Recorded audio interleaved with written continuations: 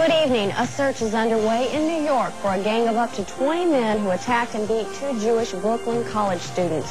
One of the 19-year-olds suffered a ruptured spleen, the other broken ribs and a fractured skull. The White House says a pathology report shows the cyst removed from the president's finger last Friday is benign. President Bush was spending a 3-day weekend at Camp David when he was informed of the good news. Coming up next, the WXIN weather forecast. Call the WXIN 59 Union Federal Weather Line for a 24-hour forecast and current conditions. Call anytime at 924-2222.